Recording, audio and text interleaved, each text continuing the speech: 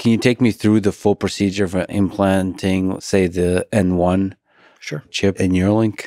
Yeah, it's a really simple, straightforward procedure. The human part of the surgery that I do is dead simple. It's one of the most basic neurosurgery procedures imaginable, and I think there's evidence that some version of it has been done for thousands of years. There are examples, I think, from ancient Egypt of healed or partially healed trephinations, and from Peru or ancient times in South America, where these proto-surgeons would drill holes in people's skulls, presumably to let out the evil spirits, but maybe to drain blood clots.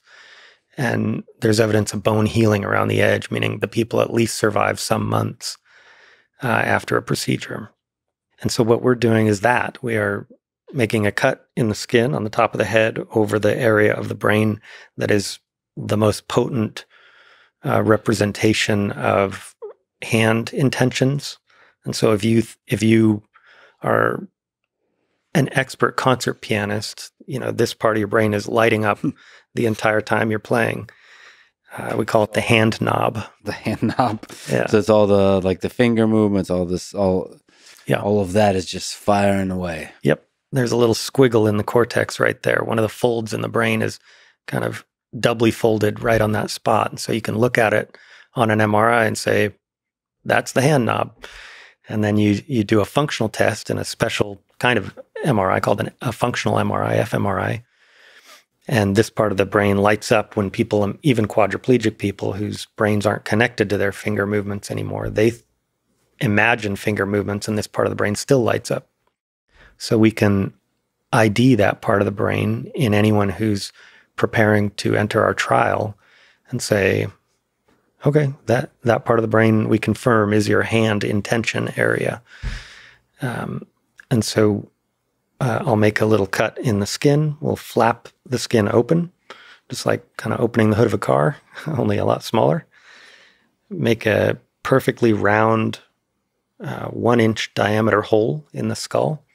Remove that bit of skull. Open the lining of the brain, the covering of the brain. It's like a little bag of water that the brain floats in. And then show that part of the brain to our robot. And then this is where the robot shines. It can come in and take these tiny, much smaller than human hair electrodes and precisely insert them into the cortex, into the surface of the brain to a very precise depth in a very precise spot that avoids all the blood vessels that are coating the surface of the brain. And after the robot's done with its part, then, the human comes back in and puts the implant into that hole in the skull and covers it up, screwing it down to the skull and sewing the skin back together. So the whole thing is, a few hours long. It's extremely low risk compared to the average neurosurgery involving the brain that might, say, open up a deep part of the brain or manipulate blood vessels in the brain.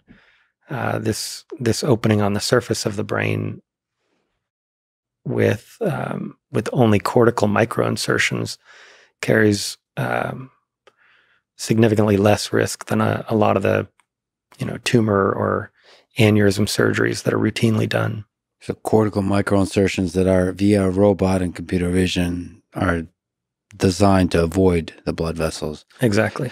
So I know you're a bit biased here, but let's compare human and machine. Sure. So what are human surgeons able to do well, and what are robot surgeons able to do well at this stage of our human civilization development? Yeah, that's a good question. Humans are general purpose machines. We're able to adapt to unusual situations. We're able to change the plan on the fly. I remember well a surgery that I was doing many years ago down in San Diego, where the plan was to open a small hole behind the ear and go reposition a blood vessel that had come to lay on the facial nerve, the trigeminal nerve, the nerve that goes to the face. When that blood vessel lays on the nerve, it can cause just intolerable, horrific shooting pain that people describe like being zapped with a cattle prod. And so the beautiful, elegant surgery is to go move this blood vessel off the nerve. The surgery team, we went in there and started moving this blood vessel, and then found that there was a giant aneurysm on that blood vessel that was not easily visible on the pre-op scans. And so the plan had to dynamically change, and that the human surgeons had no problem with that. We're trained for all those things. Robots wouldn't do so well in that situation, at least in their current incarnation. Fully robotic surgery, like the electrode insertion portion of the Neuralink surgery, it goes according to a set plan, and so the humans can interrupt the flow and change the plan, but the robot can't really change the plan midway through. It operates according to how it was programmed and how it was asked to run. It does its job very precisely, but not with a wide degree of latitude in how to react to changing conditions. So there could be just a very large number of ways that you could be surprised as a surgeon. When you enter a situation, there could be subtle things that you have to dynamically adjust to. Correct. And robots are not good at that. Currently. I think we are at the dawn of a new era with AI of the parameters for robot responsiveness to be dramatically broadened, right? I mean, you can't look at a self-driving car and say that it's operating under very narrow parameters. If a chicken runs across the road, it wasn't necessarily programmed to deal with that specifically, but a Waymo or a self-driving Tesla would have no problem reacting to that appropriately. And so surgical robots aren't there yet, but give it time. And then there could be a lot of sort of semi-autonomous possibilities of maybe a robotic surgeon could say this situation is perfectly familiar or the situation is not familiar. And in the not familiar case, a human could take over. But basically be very conservative and saying, okay, this for sure has no issues, no surprises, and then let the humans deal with the surprises, with the edge cases, all that. Yeah. That's one possibility. So you think eventually you'll be out of the job. Well, you being neurosurgeon, your job being neurosurgeon. Humans, there will not be many neurosurgeons left on this earth. I'm not worried about my job in the course of my professional life. I think I would tell my kids not necessarily to go in this line of work, depending on how things look in 20 years. It's so fascinating because if I have a line of work, I would say it's programming. And if you ask me for the last, 20 years, what I would recommend for people, I would tell them, go. You will always have a job if you're a programmer because there's more and more computers and all this kind of stuff, and it pays well. But then you realize these large language models come along and they're really damn good at generating code. Yeah. So it's overnight you could be surprised, wow, what is the contribution of the human really? But then you start to think, okay, it does seem that humans have ability, like you said, to deal with novel situations. And in the case of programming, it's the ability to kind of come up with novel ideas to solve problems. It seems like machines aren't quite yet able to do that. And when the stakes are very high, when it's life critical, as it is in surgery, especially neurosurgery, then it starts, the stakes are very high for a robot to actually replace a human. But it's fascinating that in this case of Neuralink, there's a human-robot collaboration. Yeah. I do the parts it can't do, and it does the parts I can't do. And we are friends. I saw that there's a lot of practice going on. So, everything in Neuralink is tested extremely rigorously. But one of the things I saw that there's a proxy on which the surgeries are performed. Yeah. So this is both for the robot and for the human, for everybody involved in the entire pipeline. Yep. What's that like? practicing the surgery? It's pretty intense. So there's no analog to this in human surgery. Human surgery is sort of this artisanal craft that's handed down directly from master to pupil over the generations. Yes. I mean, literally the way you learn to be a surgeon on humans is by doing surgery on humans.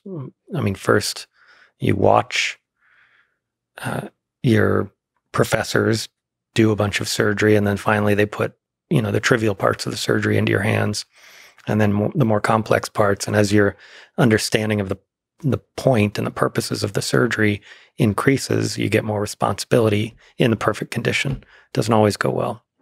In Neuralink's case, the approach is a bit different. We, of course, practiced as far as we could on animals. We did hundreds of animal surgeries. And when it came time to do the first human, we had just an amazing team of engineers build incredibly lifelike models. One of the engineers, Fran Romano in particular, built a pulsating brain in a custom 3D printed skull that matches exactly the patient's anatomy, including their face and scalp characteristics. And so when I was able to practice that, I mean, it's as close as it really reasonably should get to being the real thing in all the details, including, having a mannequin body attached to this custom head. And so when we were doing the practice surgeries, we'd wheel that body into the CT scanner and take a mock CT scan and wheel it back in and conduct all the normal safety checks, verbally, stop. This patient, we're confirming his identification is mannequin number, blah, blah, blah. And then opening the brain in exactly the right spot using standard operative neuronavigation equipment, standard surgical drills in the same OR that we do all of our practice surgeries in at Neuralink, and having the skull open and have the brain pulse, which adds a degree of difficulty for the robot to, perfectly, precisely plan and insert those electrodes to the right depth and location.